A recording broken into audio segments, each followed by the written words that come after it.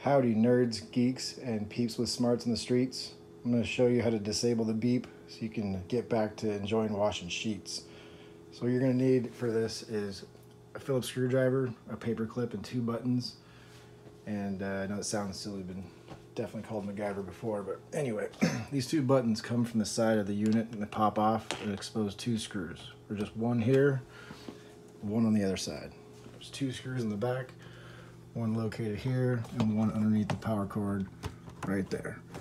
Then the assembly just lifts up.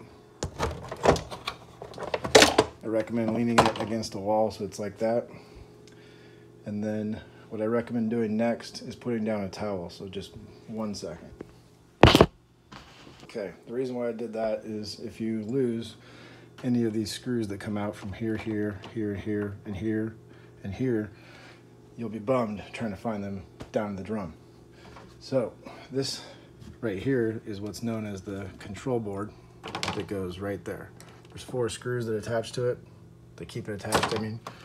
And this splash guard goes over it. There's 2 screws on the side, one on the left, one on the right. Pull that off, pull the control board off. If you want to, you can unhook it from these clips so it's easier to get access to, and then put down something behind it if you need to, but for me, I know exactly where what's called a piezo, electronic noisemaker. It's this black semicircular shaped object here.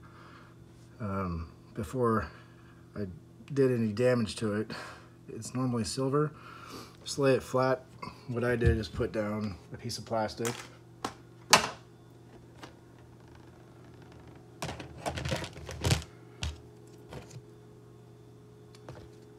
set the control board down so you have a flat surface, and then if you could see the piezo here, on the back side of it, there's a tiny black cable. It's hard to see with this, but all you have to do is take a paper clip, make sure you unplug the unit before you do any of this.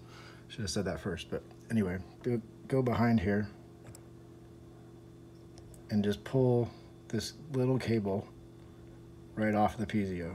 That's the tiny 5 volts that go to the piezo to make it make that buzzing noise. And then you power back on the unit.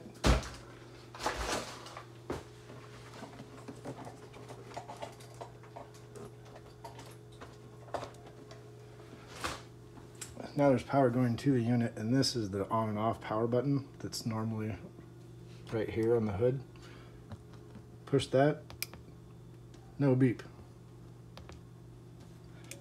Enjoy.